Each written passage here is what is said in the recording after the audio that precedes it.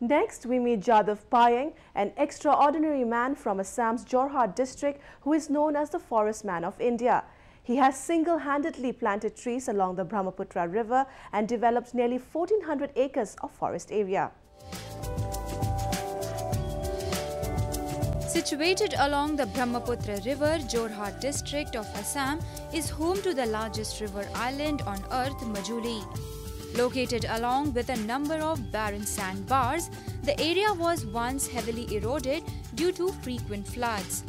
However, with the individual effort of Jadav Payeng, there is now 1,400 acres of lush forest in the area.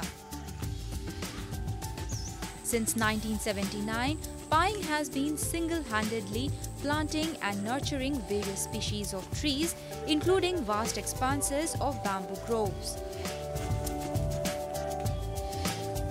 The vast forest is now home to a variety of wildlife species, including the endangered Royal Bengal tiger and a number of migratory birds.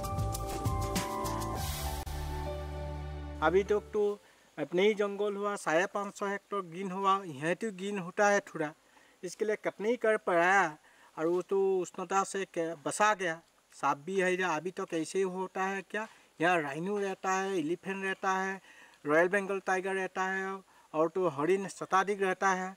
इसके लिए सब लोग तो आप प्रकृति ने हमको सहाय करा दी। Payeng lives in a small hut in the forest along with his family and survives by selling milk. His work has received much appreciation across the country and he was named as the Forest Man of India by the Jawaharlal Nehru University. Honoring his work, the Assam government also named the forest Mulai Kathoni Bar after his nickname. In the future, he aims to start planting trees in Dibrugarh and Dhimaji and also plans to make Rajasthan a green state.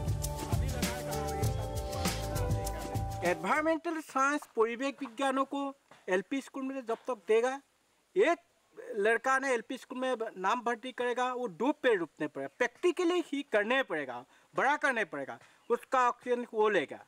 दूसरा 5 साल फिर 2 पेड़ रुपये विश्वव्यापी कर देता है। India में कितने ही लड़का साल पर एडमिशन देता है, कितने ही पेड़ होगा, 5 साल में कितने ही होगा, कितने ही होता है, 10 साल में ग्रीन हो जाएगा India.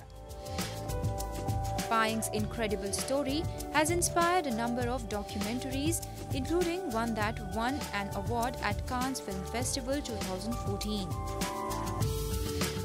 He only hopes that his work will make people understand the need for conservation and motivate them to be environmentally conscious.